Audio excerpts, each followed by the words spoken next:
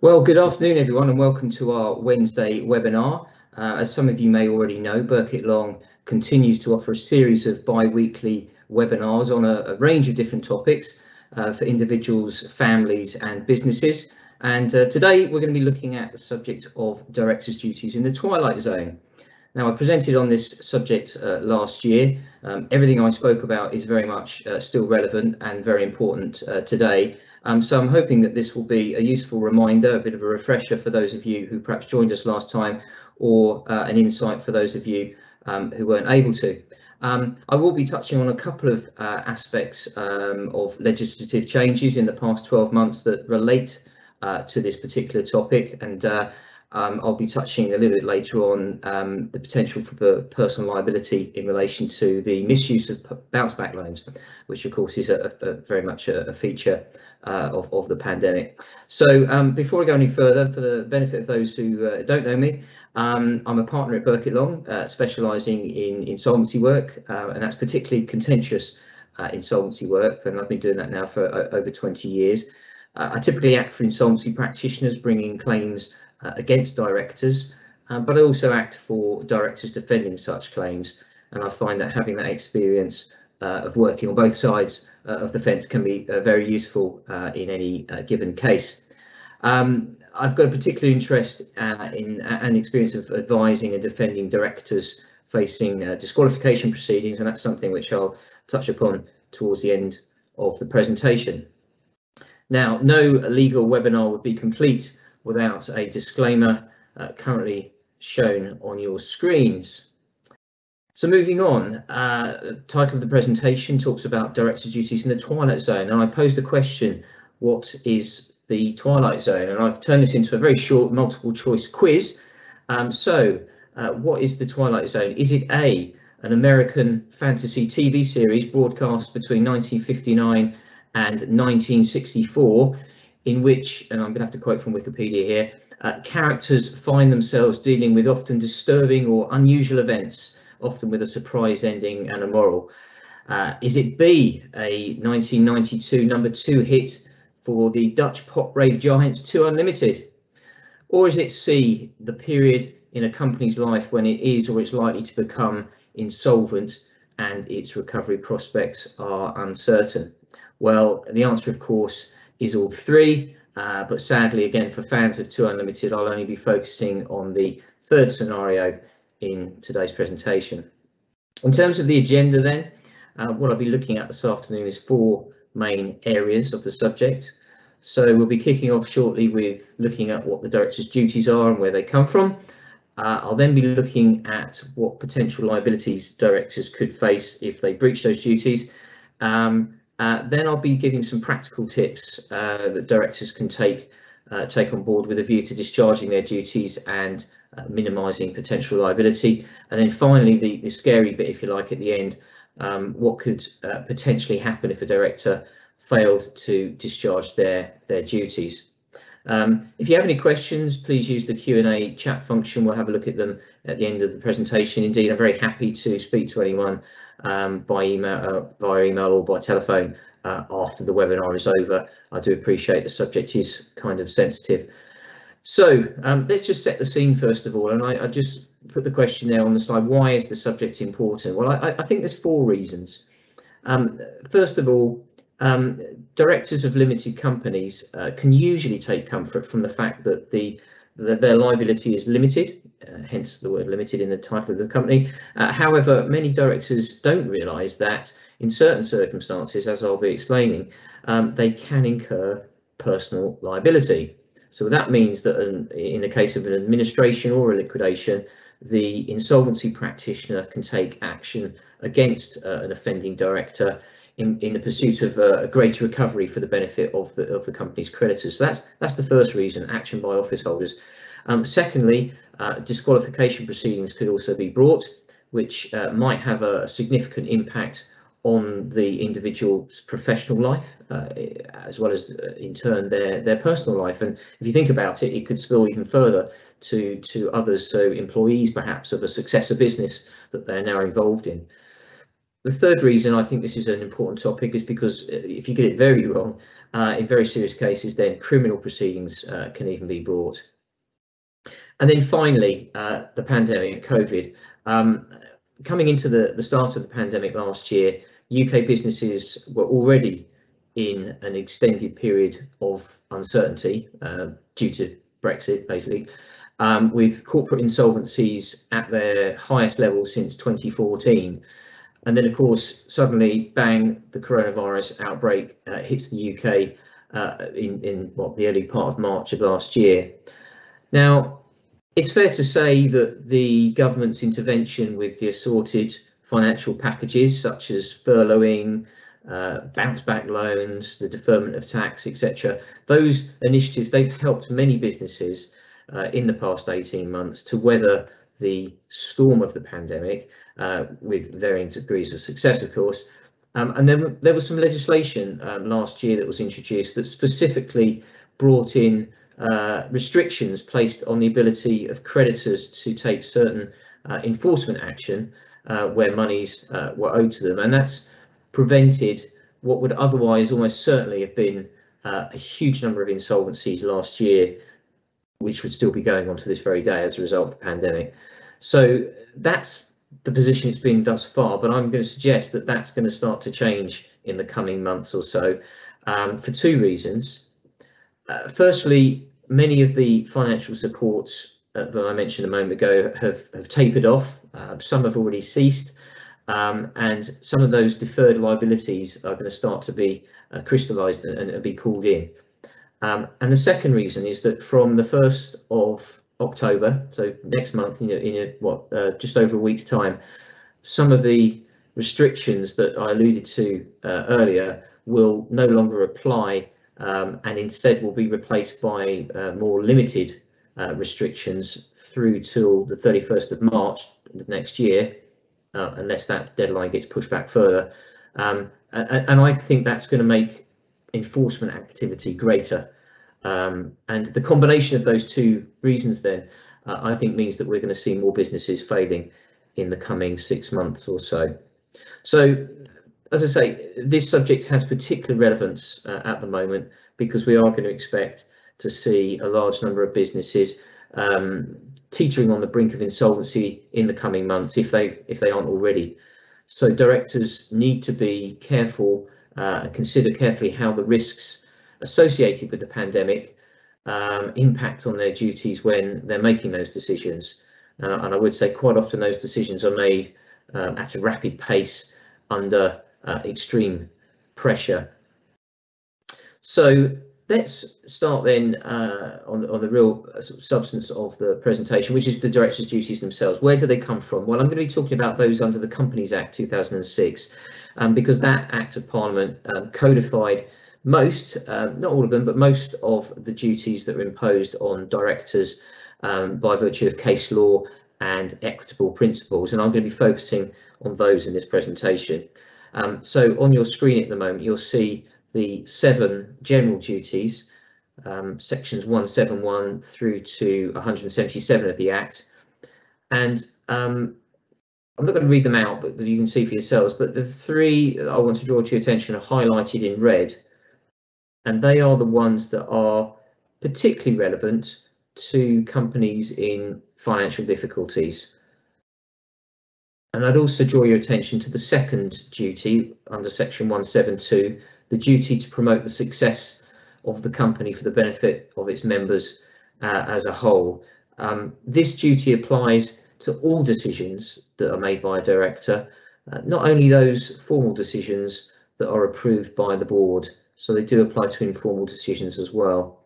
Now, when a company is in happier times, when it's solvent, these duties are owed to the company, so the interests of the shareholders should drive managerial considerations. However, when we get into the twilight zone, those duties shift and they start to be owed to the company's creditors. As I say, the twilight zone, giving it a bit of a definition at this point then. So it's the point at which the directors know or should have known that the company is or is likely to become insolvent, where likely is defined as meaning probable, and where recovery prospects are uncertain. I'll just say that again. So it's the point at which the directors know or should know that the company is or is likely being probable, to become insolvent, and where recovery prospects are uncertain. So that's the definition of what I would dub the twilight zone. And just to give you, and you can see them on the screen now, some of the indicators that a director should be aware of where a company is perhaps teetering on the brink of insolvency, are those 5 bullet points shown on the slide right now. So company accounts obviously exceeding assets, showing liabilities exceeding assets. If there's legal action against the company, perhaps some CCJs, judgments have already been obtained for unpaid sums, failure to meet sales and cash flow forecasts and targets, banks of course calling in overdrafts or refusing to extend overdrafts, and suppliers refusing to make deliveries or provide services until outstanding invoices are settled. Those are sort of all the hallmarks, the badges of a company that's starting to experience, or perhaps already is experiencing, financial distress. Now, it's a common misunderstanding that it's illegal to trade whilst insolvent. In fact, it's not. A company may trade out of its financial problems, but conversely, a company may subsequently enter an insolvency process, such as administration or liquidation. And it's at this point that I introduce an analogy that was taught to me in the early stages of my career. It's one that actually relates to wrongful trading, which I'll be talking about shortly. But as we'll see, wrongful trading is one of the risks that a director can face during this period of a company's life. So I'd say this analogy, I think, fits quite neatly the experience of trading in the twilight zone. And the analogy is this: the company is on a train track, it's going through a tunnel, there's a bright light ahead. Is it light at the end of the tunnel, salvation for the company, or is it in fact an oncoming train, liquidation or administration? And it's therefore during the twilight zone that the conduct of its directors, and that's both past ones and present ones, will subsequently be scrutinised if corporate failure then ensues. Directors are potentially at their most vulnerable and exposed during this chapter of a company's life. So what does this all mean? Well, it means that directors must consider at all times whether their duties have switched from being owed to the company, i.e. shareholders, to now being owed to the creditors. And therefore they need to be very mindful of the personal risks which that situation brings to them. So what we're going to do now is we're going to have a look at the liabilities in question. We're starting with wrongful trading, and that's under section 214 of the Insolvency Act. So a liquidator or an administrator has the power to pursue a director for wrongful trading. And I should explain here that a director includes not just those that are registered as directors at Companies House, but also those who effectively are directors in all but name, as well as so-called shadow directors, those people who are exercising control over the company from behind the scenes, lurking in the shadows, hence the term shadow directors. And it also covers former directors, so past directors who've since resigned.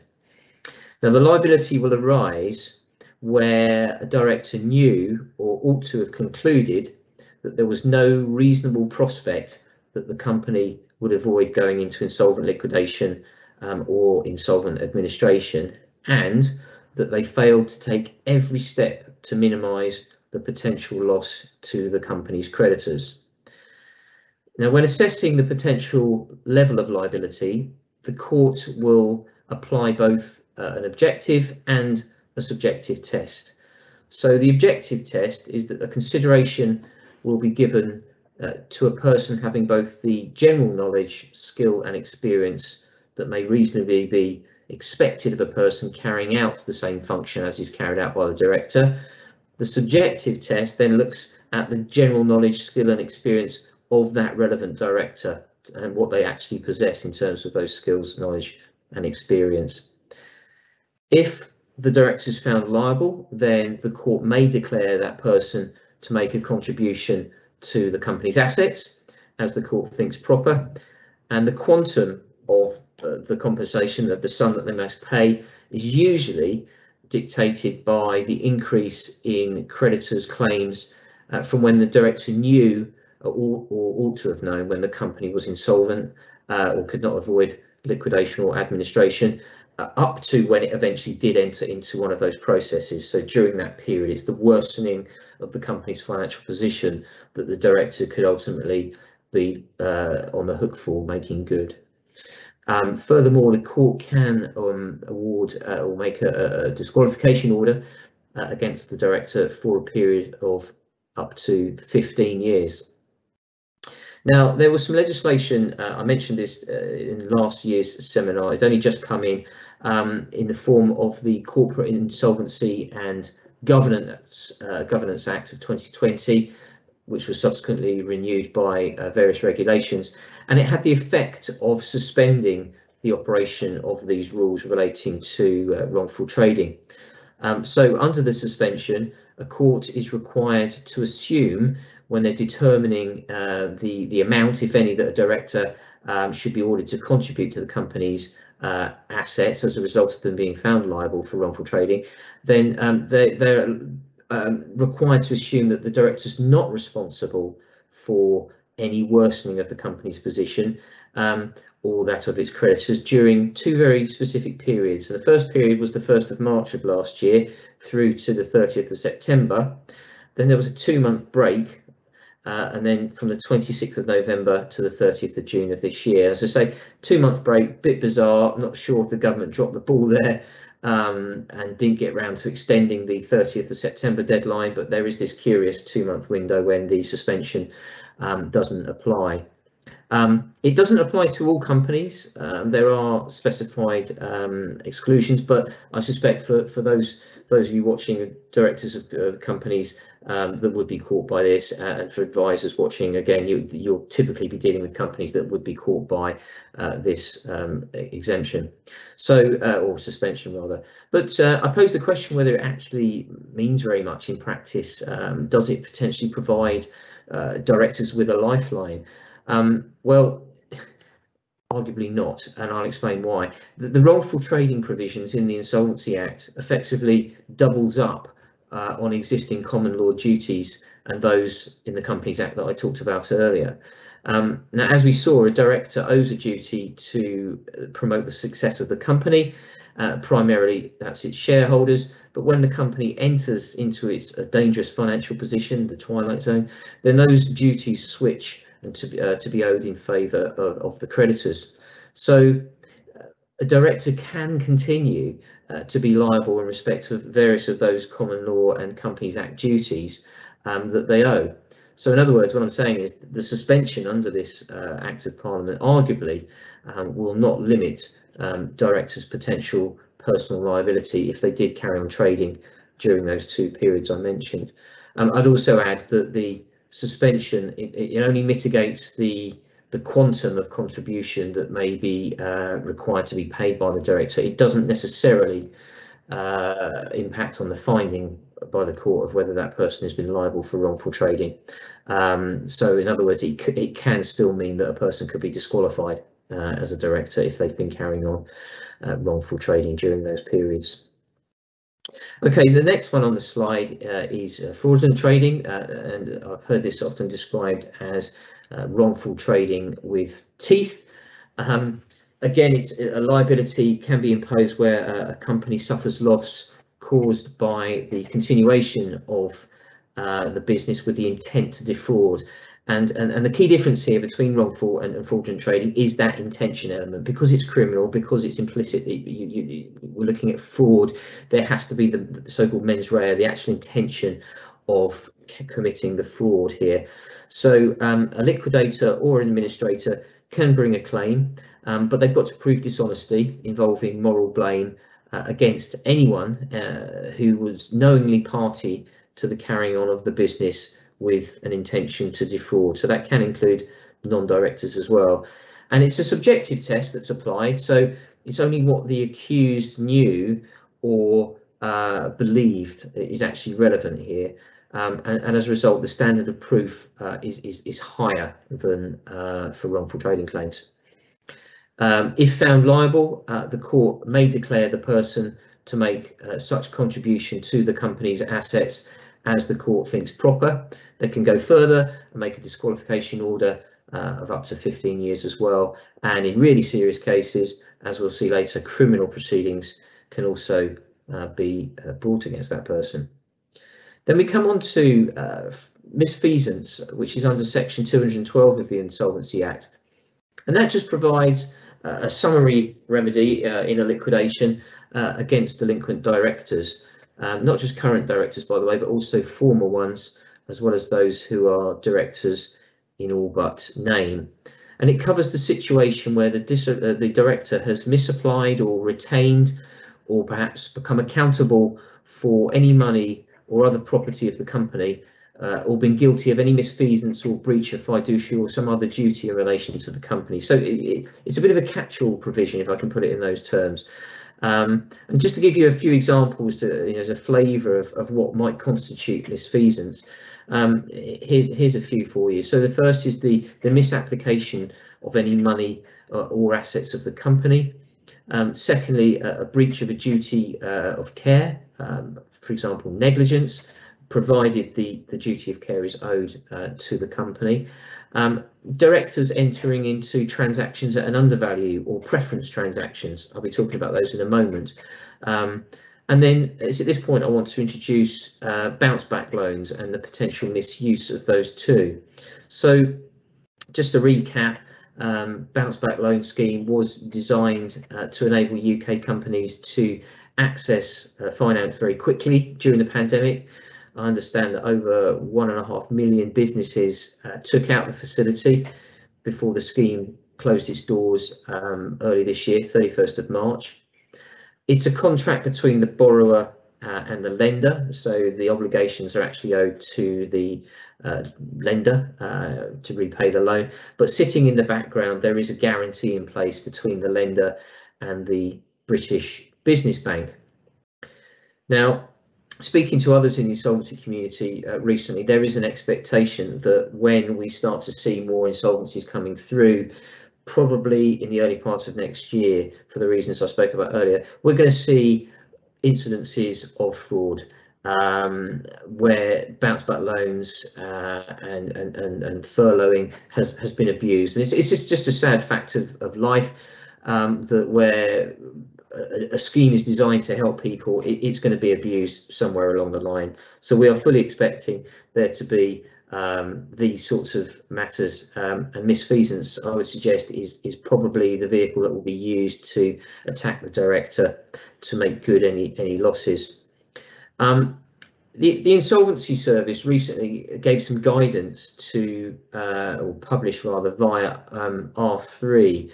R3, by the way, is the trade body responsible for representing insolvency practitioners, the professionals, so not just insolvency practitioners, but solicitors, agents, and the like as well.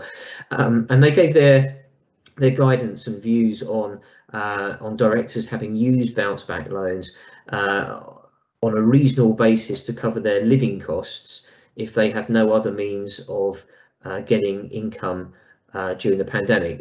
For example, if they weren't eligible for the furlough scheme. And this was particularly so where we're dealing with personal service companies, where the main day-to-day expenses have always been for the director services in the company.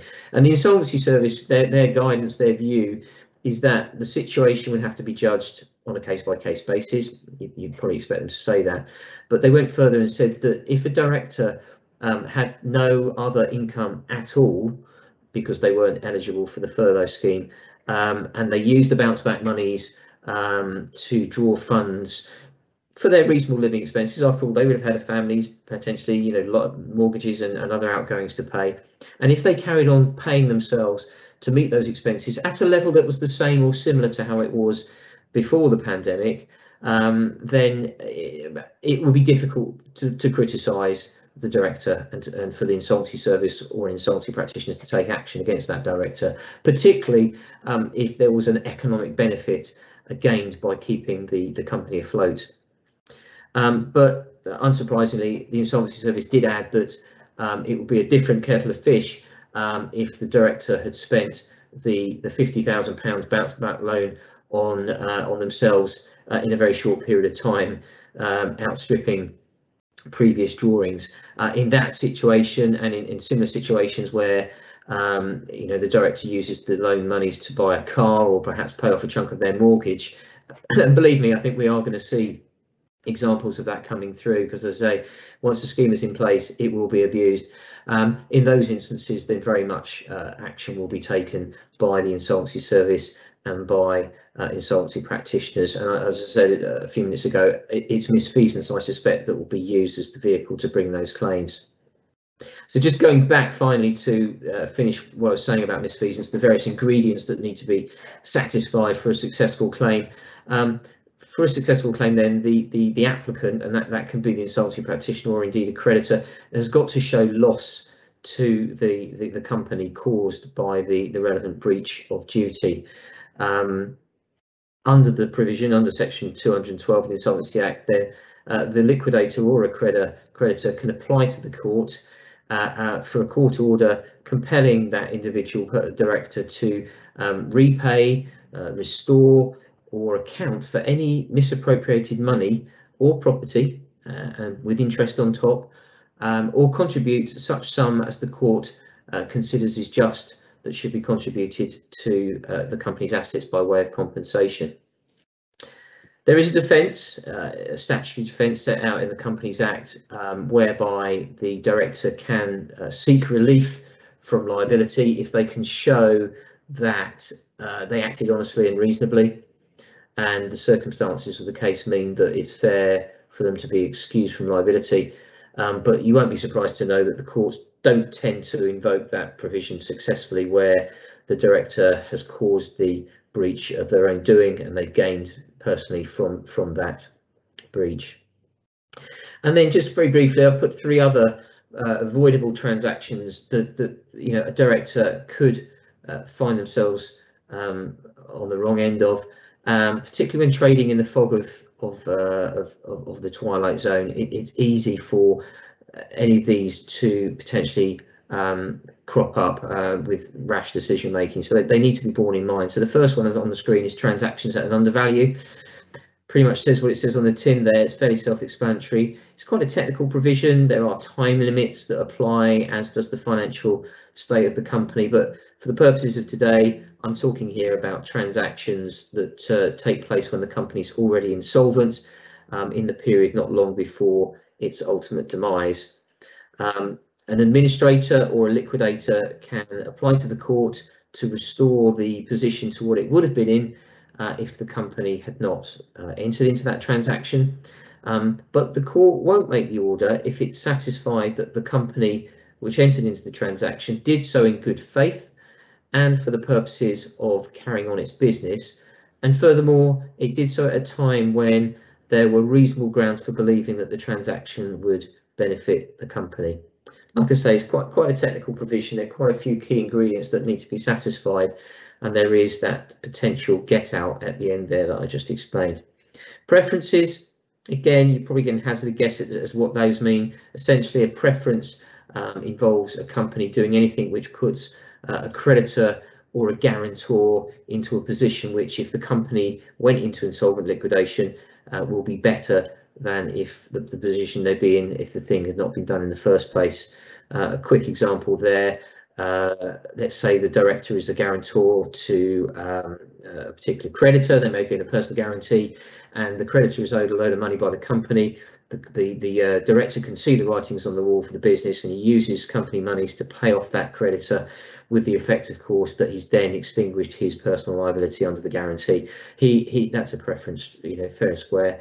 That sort of thing would almost certainly be challenged. As I say, I'm assuming it for the benefit of that example, we're talking about the period just leading up to the company going into liquidation.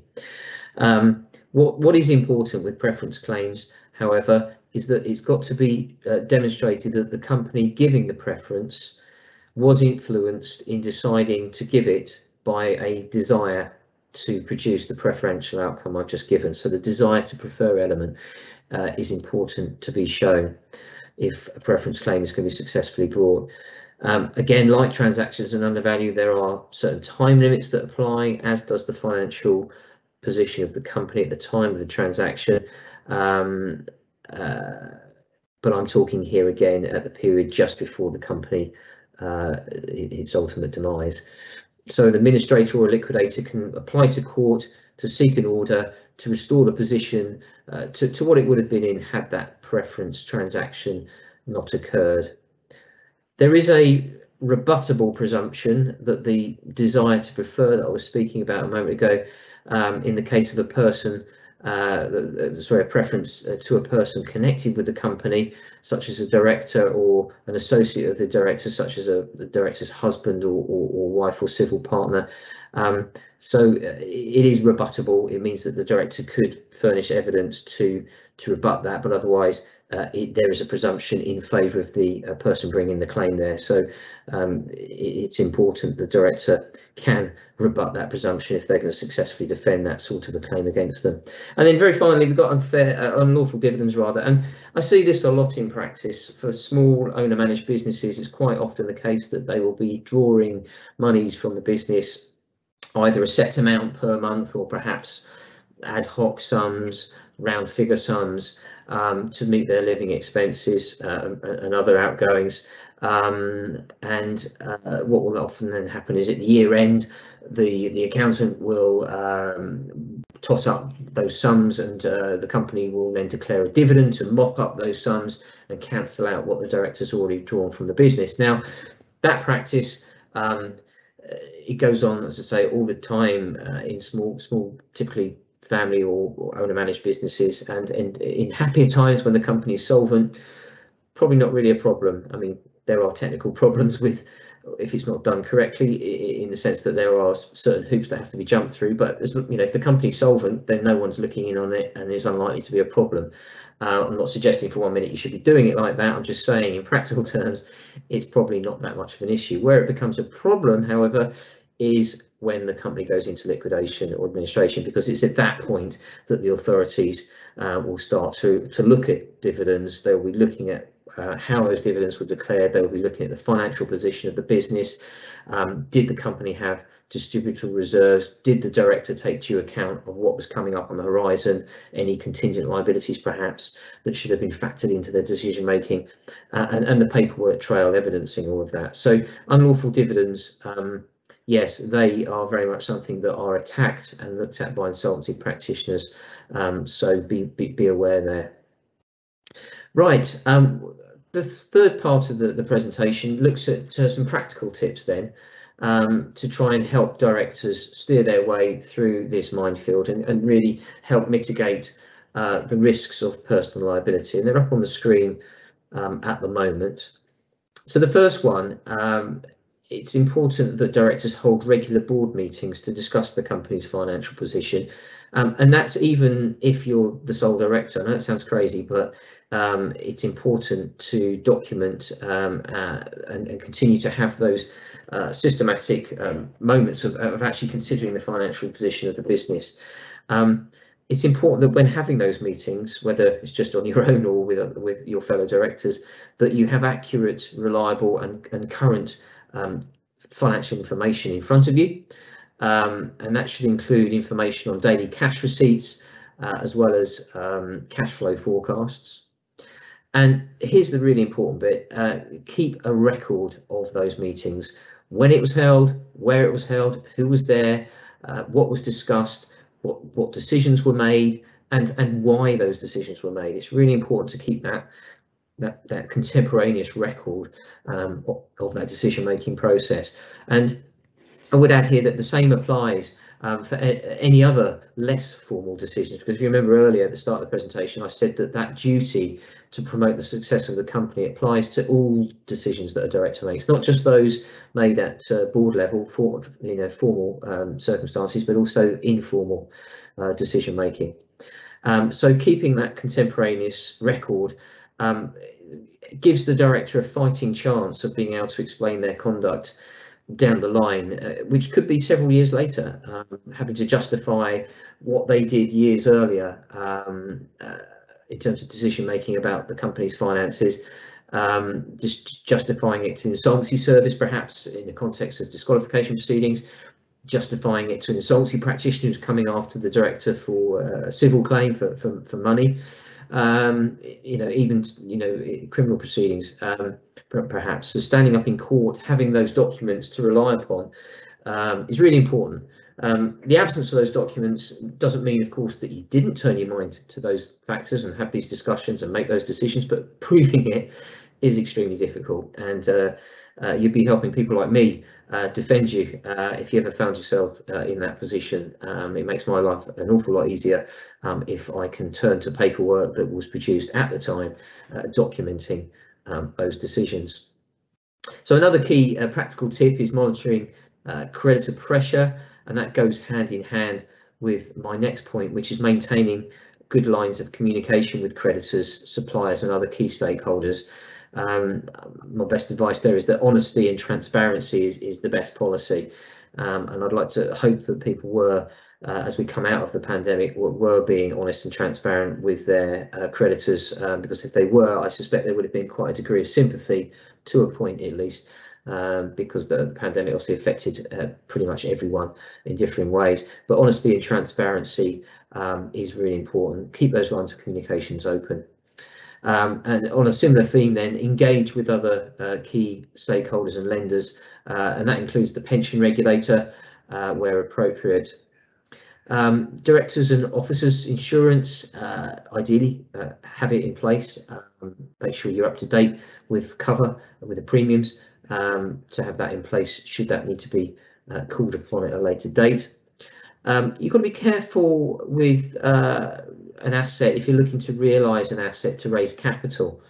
I can understand an urge that you may need to raise capital in those difficult times. There's nothing wrong in principle with doing that, but what you've got to make sure is that it's not sold at an undervalue. So going back a few moments ago, I was talking about transaction undervalue. You've got to avoid that whole minefield there. So carry out some market research, keep a record of the value of the asset, keep that safe, because that decision making will be potentially revisited at a later date, and you're going to need to have to justify why you sold that particular asset, why you sold it for that amount and to that particular third party. And then if you do sell an asset, just be careful then what you do with the proceeds of that sale, which is my next point. Be careful making payments that could be construed as preferences. Again, talked about that a moment ago, didn't I? Document the reasoning for entering into transactions at an undervalue and preferences which are outside the ordinary course of business, so that you can turn to that paperwork should you need to defend yourself at a later date. And if you are receiving sums on account of dividends, I would suggest that you cease to draw such sums, because, as I mentioned earlier, if the company does enter a formal solvency procedure, you can bet that action will be taken, and those sums will be clawed back. And finally, and I suppose you say, Kevin, you would say that, wouldn't you? And that is take and importantly act upon appropriate legal and financial advice. Speak to someone like myself, speak to an accountant, speak to an insolvency practitioner, and ensure that you follow that advice through. Don't just cherry pick the bits of the advice that you like. Right, I said then we're going to look at the scary bit at the end, the failure to discharge the duties, and there are three main areas of concern if you get it wrong. Let's start first then with action by the office holder. So the office holder, meaning the insolvency practitioner that's then dealing with the company in administration or liquidation. So they're under a statutory duty to investigate the affairs of the company, as well as the conduct of its directors, and that's with a view to identifying any claims that could be brought against the directors and or third parties to help swell the assets for the benefit of the company's creditors. And that could therefore result in a monetary claim being brought against the director. You may think, well, I don't need to worry too much because my company hasn't got any assets, so the office holder is not going to get paid, so why would they bother coming after me, sort of thing. I'm afraid you'd be wrong if that was your view, because for some time now there have been various funding methods available to an insolvency practitioner. A conditional fee agreement, so-called no win, no fee, those have been around for a long time now. Damages-based agreements is another method of funding, and there's a whole industry now, huge industry, third-party litigation funding. So there are the tools at the disposal of the insolvency practitioner to, and they have the appetite, I have to say now, most have the appetite to take on a speculative claim where they know that they're not going to get paid a fee unless and until they make a successful claim. So yeah, just because your company's not got any assets, don't think you're going to get off the hook, I'm afraid, for any action. And I'll just add there that since the 1st of October 2015, office holders can assign certain claims, i.e. sell them to a third party, who that third party would then pursue those claims. Examples are wrongful and fraudulent trading, transactions at an undervalue, and preference actions. So yeah, those are the financial claims that an office holder could bring. Turning to non-financial claims, principally non-financial anyway, disqualification proceedings. Now, going back to the office holder, as well as looking into the affairs of the company and the conduct of the directors, they're under a duty to report to the authorities, the insolvency service, on the conduct of the directors. And it's not just those who were directors at the date of the insolvency, by the way, it's those that were a director any time in the 3 years prior to the company entering administration or liquidation. And that could then lead to an investigation by the insolvency service and the threat or even the commencement of disqualification proceedings on the grounds that that person is unfit to be concerned in the management of a company. If the director admits that misconduct or a court finds them liable, then they are banned from being a director of a company. And in fact, the legislation goes further. They can't in any way, whether directly or indirectly, be involved or concerned or take part in the promotion, formation or management of a company without the court's permission, and that's for a period of between 2 and 15 years. So it's quite a penalty. Directly or indirectly be concerned or take part in the promotion, formation or management. So it's a very wide definition, unless you get the court's permission, and the period, as I say, the ban can be anywhere between 2 and 15 years. Now, unlike the civil claims that an office holder can bring, you can't just buy yourself out of these sorts of proceedings. So usual commercial considerations, they don't really apply here. Instead, it's all about whether the proceedings, including the terms upon which they are settled or discontinued, are in the public interest. I suppose the only time that finances might be relevant is if you've got a deep pocket to afford good lawyers who might be able to put up a good defence, but otherwise it's not a case if you can buy yourself out of the claim. So if discontinuance, if you can't persuade the Secretary of State to drop any threatened or actual proceedings against you, then the only way to settle it is by agreeing what's called a disqualification undertaking, and that would prevent the matter going the full distance to trial. And an undertaking, just to explain for those who don't know, it's simply an agreement not to be a director of a company for an agreed period of time. And it actually has the same force as if the court made a disqualification order against the director. And part of the undertaking process involves agreeing a set of agreed facts, undisputed facts about the particular misconduct.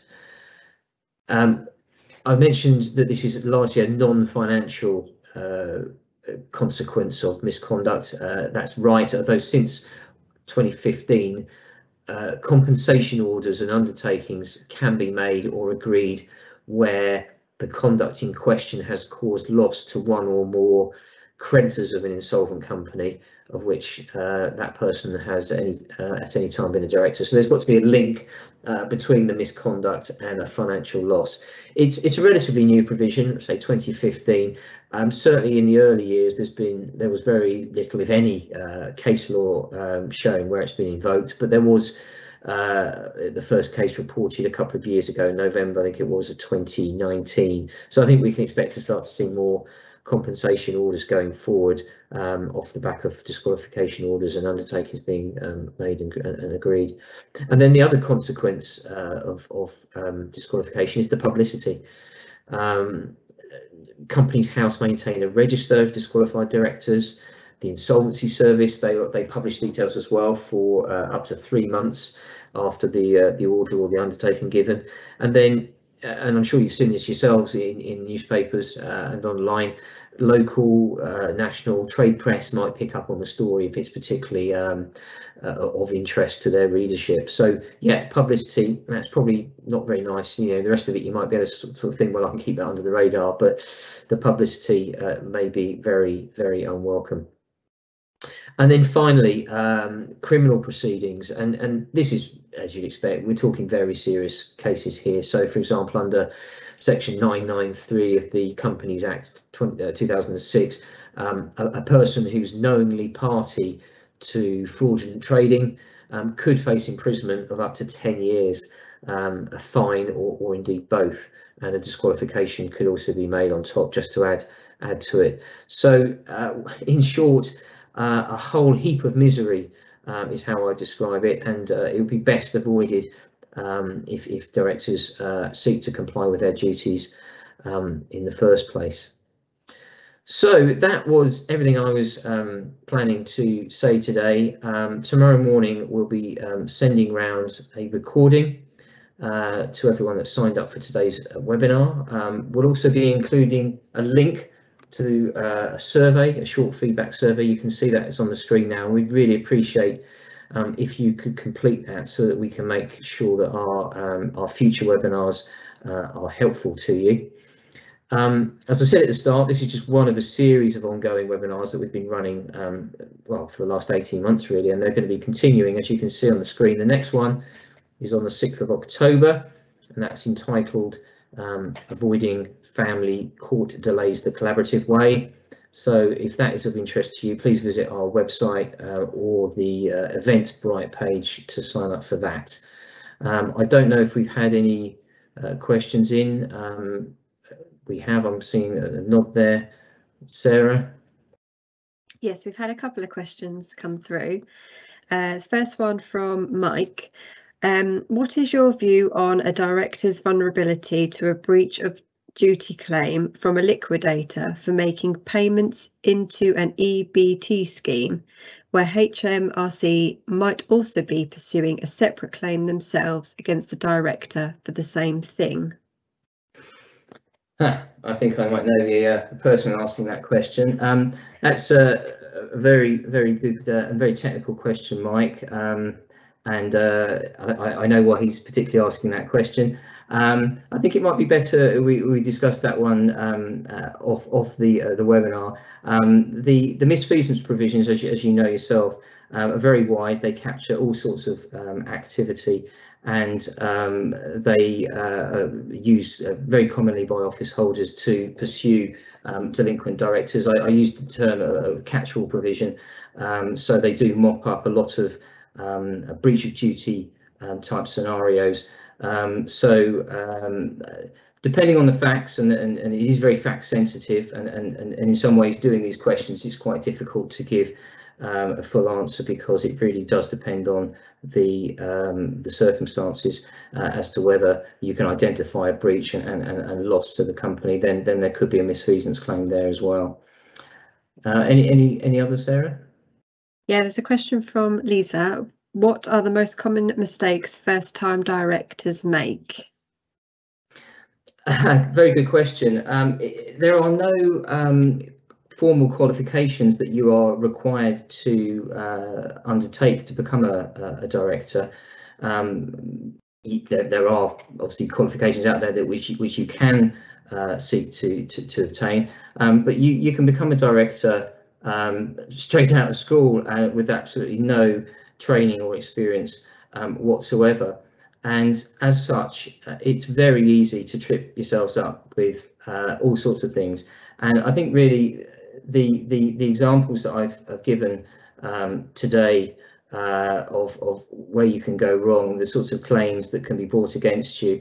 That's where directors are going to find it difficult. So where the business is on the cusp of insolvency, there can be this fog. I talked about the fog of trading in the twilight zone, and it's very easy for rash decisions to be made about who you should be paying.